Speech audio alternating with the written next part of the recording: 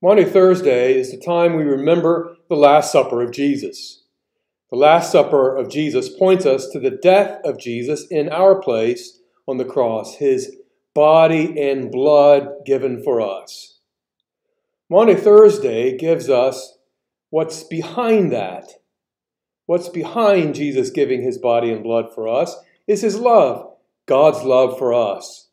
Tonight I want to help you think about the connection between the body and blood of Christ given for us and the love of God. The love of God is what's behind it. John 13, starting in verse 1. Now before the feast of the Passover, when Jesus knew that his hour had come to depart out of this world to the Father, having loved his own who were in the world, he loved them to the end. After saying these things, Jesus was troubled in his spirit and testified, "Truly, truly, I say to you, one of you will betray me." Verse 22, the disciples looked at one another, uncertain of whom he spoke. One of his disciples, whom Jesus loved, was reclining at the table at Jesus' side, so Simon Peter motioned to him to ask Jesus of whom he was speaking. So that disciple, leaning back against Jesus, said to him, "Lord, who is it?" Jesus answered, "It is to whom I will give this morsel of bread when I have dipped it."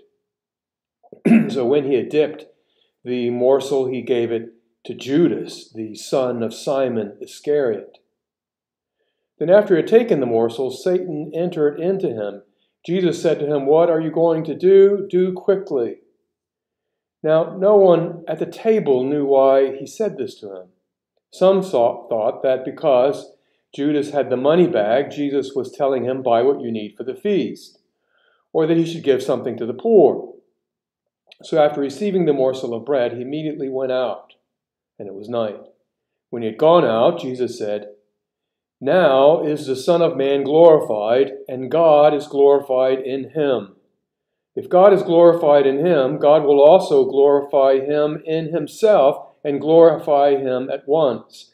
Little children, yet a little while I am with you. You will seek me, and just as I said to the Jews, so now I say also to you, where I'm going, you cannot come. A new commandment I give to you, that you love one another. Just as I have loved you, you are to love one another. By this, all people will know that you are my disciples, if you have love for one another." There are two ways that the end of verse 1 can be translated. The way it is here in the ESV, love them to the end. Or the other way, he showed them the full extent of his love. I think that makes a lot more sense. Given the context, the place where we see the full extent of God's love, the full extent of the love of Christ, is at the cross. Maundy Thursday shows us what's behind the cross. It's the love of Jesus. The old hymn, "Oh, the Deep, Deep Love of Jesus," expresses this in a really great way. Listen as former co-worker of mine, Johnny Cowan, sings it. Listen.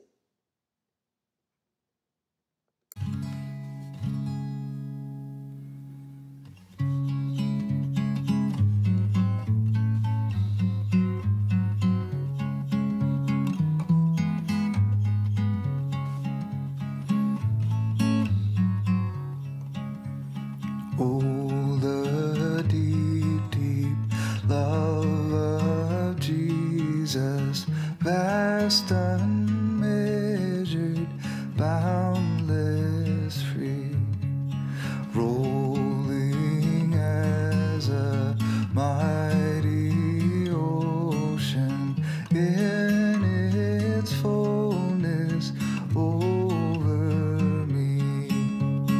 Underneath me, all around me, to the current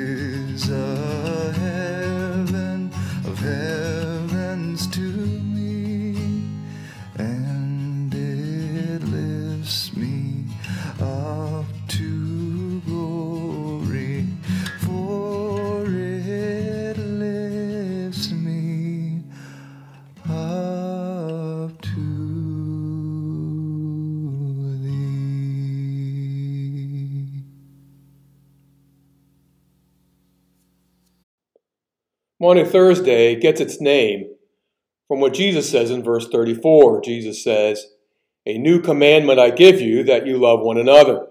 Maundy is a word that has its origins in the word commandment. So Maundy Thursday is Commandment Thursday. And what commandment? To love one another. What's puzzling to me about verse 34 is that Jesus says that this is a new commandment. How is it new?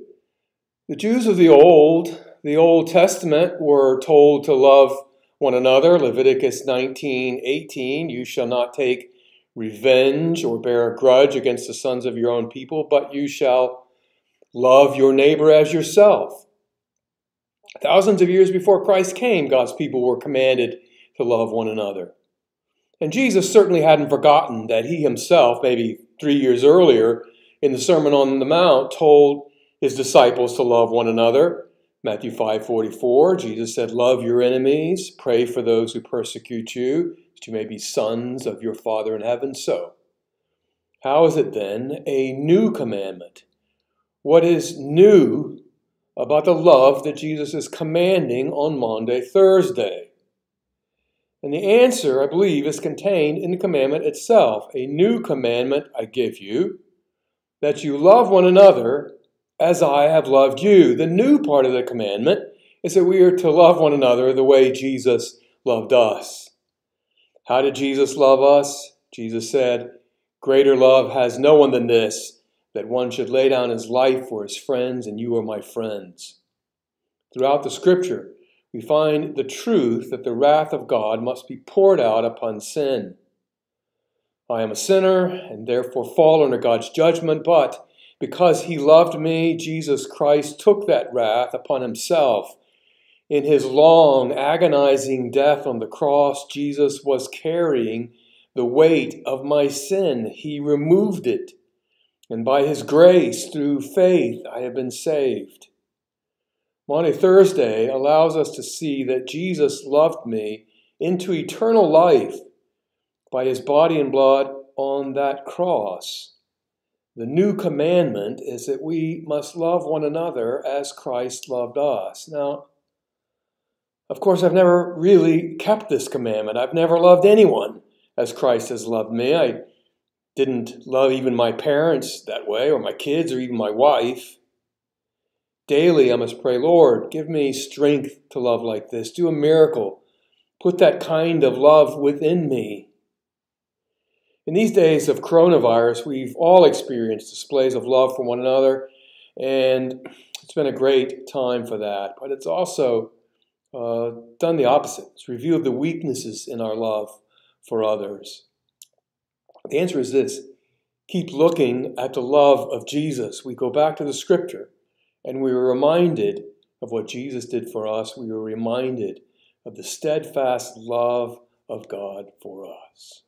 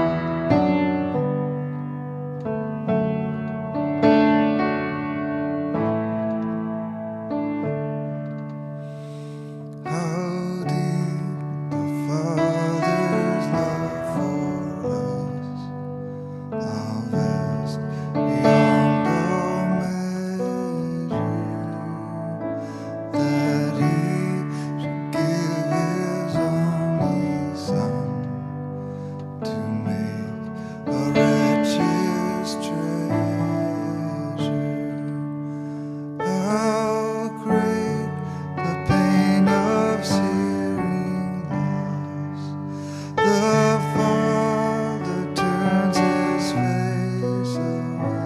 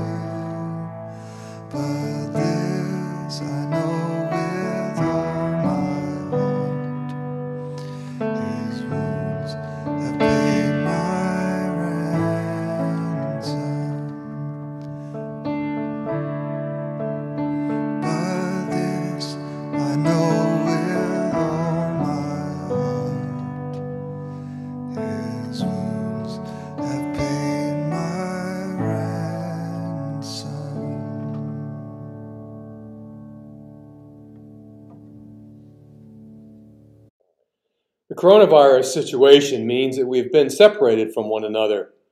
We've done what we could to call, write, and text. And I want you to know that those of you who have contacted me did something that I greatly appreciate, and it's helped.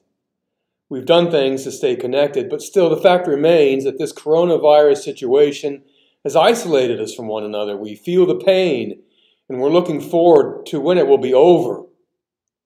The scripture reminds us that there is nothing that can ever separate us from God's love. The ending of chapter 8 of the book of Romans is one of the most loved portions of scripture because of the way it promises this to us. Listen, Romans 8:34. Christ Jesus is the one who died, more than that, who was raised, who is at the right hand of God, who indeed is interceding for us. Who shall separate us from the love of Christ? Shall tribulation or distress or persecution or famine or nakedness or danger or sword? As it is written, for your sake we are being killed all the day long. We are regarded as sheep to be slaughtered. No, in all these things we are more than conquerors through him who loved us. For I am sure that neither death nor life, nor angels, nor rulers, nor things present, nor things to come, nor powers, nor height, nor depth, nor anything else in all creation will be able to separate us from the love of God in Christ Jesus our Lord. Sometimes social distancing has irritated me or annoyed me over the past few weeks. It's also hurt me. I am so comforted by what Romans 8 has said. Nothing is able to separate me from the love of God in Christ Jesus. And these days we need to be reminded of that. Psalm 136 has 26 verses, and every single one of them ends with the very same phrase, his steadfast love endures forever. And 26 verses is just the beginning of it. Any Christian can continue to add a countless number of statements that are witnesses to how God's love endures forever. We'll close tonight with a song that Johnny wrote meditating on Psalm 136. And when he wrote it, he said this, I could write 1,000 verses and still never tell of all the ways God displays his love towards me. He's right. Listen.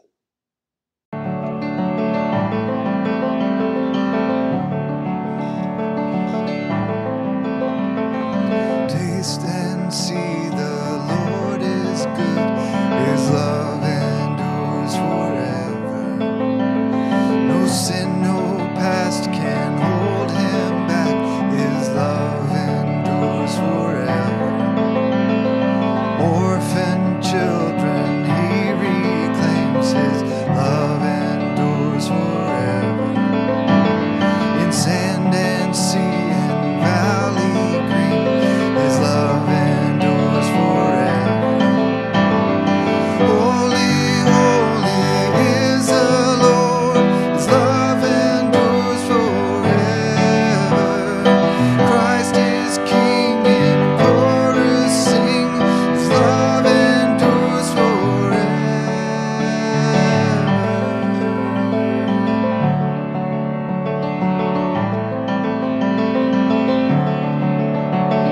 Shelter from the coming storm, his love endures forever. And stillness for the restless soul, his love endures forever. And from his side all things made right, his love